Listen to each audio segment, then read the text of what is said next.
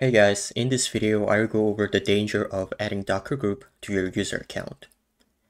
So I've been noticing many users making the mistake of having Docker group for their daily user account.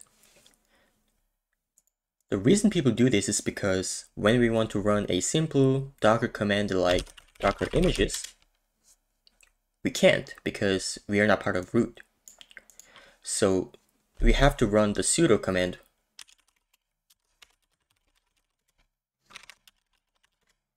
There we go.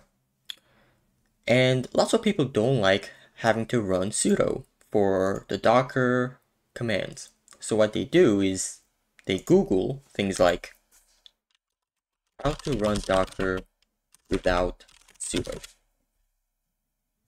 And one of the answers suggests you to add a Docker group to your user account. So let's go ahead and do that right now.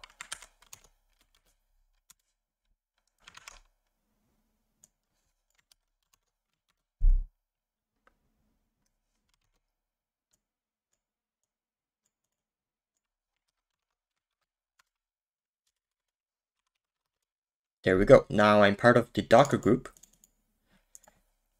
And if we want to run the Docker images without sudo, we can now. Good. Well, is it really good? Not really. So basically,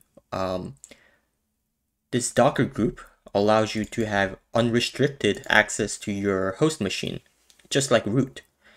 And I'll show you how we can abuse this Docker group privilege and a non-privileged user account on your host machine.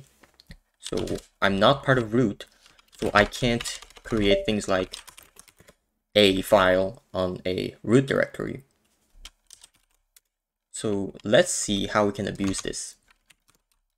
We're gonna Google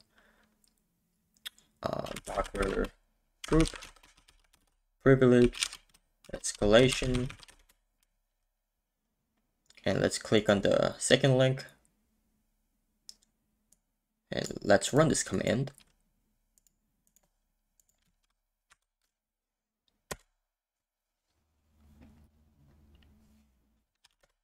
And here we go, we're root. So this is our container, not our actual host machine. But this is our host machine. So what we're going to do is we're going to create a file on root directory on the container. Here we go. Well, will this affect our host machine? Well, it's running the command inside the container, so probably not, right? But when we actually check the root directory on our host machine, boom, there we go, we have the file A. So essentially what this command does is it takes our entire disk of our host machine and mount it onto our container. So our container is basically going to have everything in our host machine and be able to make permanent changes to it. So this is possible because Docker group allows you to have unrestricted access to your host machine. So what I recommend is to not give yourself a Docker group.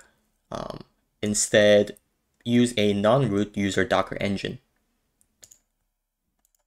And you can see how to do this right here. Run the Docker daemon as a non-root user. So yeah, TLDR, do not add Docker group to your daily user account. It's basically making you run a root shell every time.